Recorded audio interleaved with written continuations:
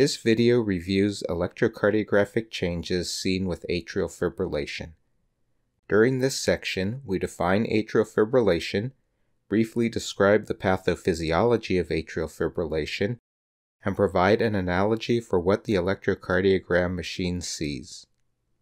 With atrial fibrillation, there are many micro-reentrant foci within the atria that conduct at atrial rates greater than 350 beats per minute.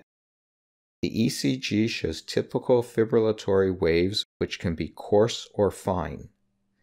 When you look at the baseline, you don't see organized P-wave activity, but rather erratic activity.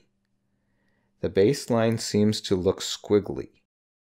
The AV node is being bombarded by over 350 impulses per minute and cannot handle them all.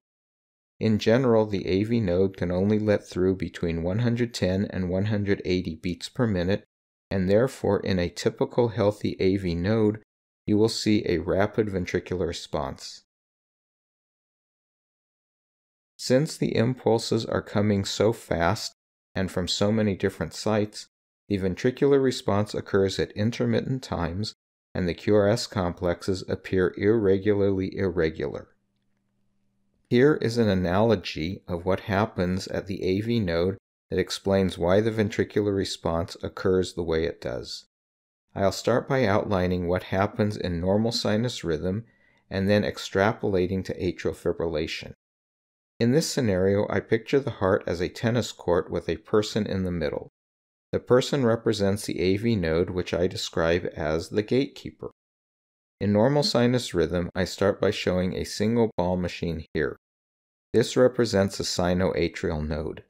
The gatekeeper's job is to receive the ball from the machine, look at the other court to make sure things are okay, and then throw the ball in. Normal sinus rhythm is represented by the ball machine shooting about 80 balls per minute at the person at the net. In this case, the gatekeeper is quite good at grabbing the ball, checking, and throwing.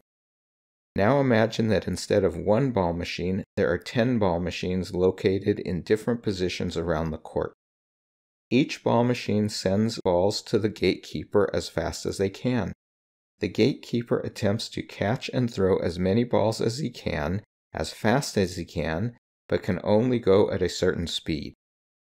Of the more than 350 balls that are hitting him each minute, he may be able to get and throw 120 to 180 of them.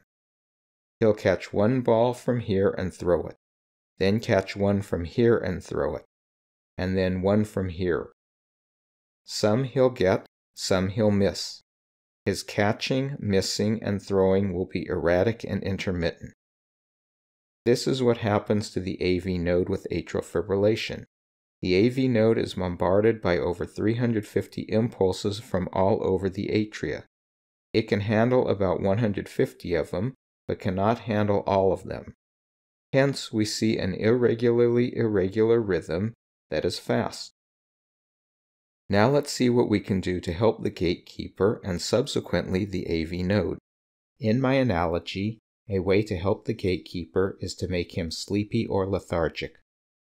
Once in this state, the gatekeeper does not care if he is being pelted with all of the tennis balls. It doesn't hurt anymore. Furthermore, he doesn't care how many balls he catches and throws into the other court. If he catches and throws 80 balls per minute, he is quite happy. This is the same with the atrioventricular node. In general, the goal is to make it sleepy or lethargic. To do this, we might give medications like beta blockers, calcium channel blockers, or digoxin. These agents slow the AV node and essentially make it so it doesn't care. Instead of conducting 120 to 180 beats per minute, it will conduct 60 to 100 beats per minute. If the patient is taking medications that slow the AV node, or the patient's AV node is diseased, then the ventricular response may be 60 to 100 beats per minute. In this case, we refer to this as atrial fibrillation with a controlled ventricular response. If the QRS complexes are going at less than 60 beats per minute, we refer to this as atrial fibrillation with a slow ventricular response. Thank you for watching this video on atrial fibrillation. This is just one section from the complete video on atrial arrhythmias found within EEE, Executive Electrocardiogram Education. The full set of videos, 39 in all, go over ECG criteria and, more importantly, go through a step-by-step approach to reading the electrocardiogram. Please click on our link or visit us at ecgedu.com to create an account and to watch more sample videos.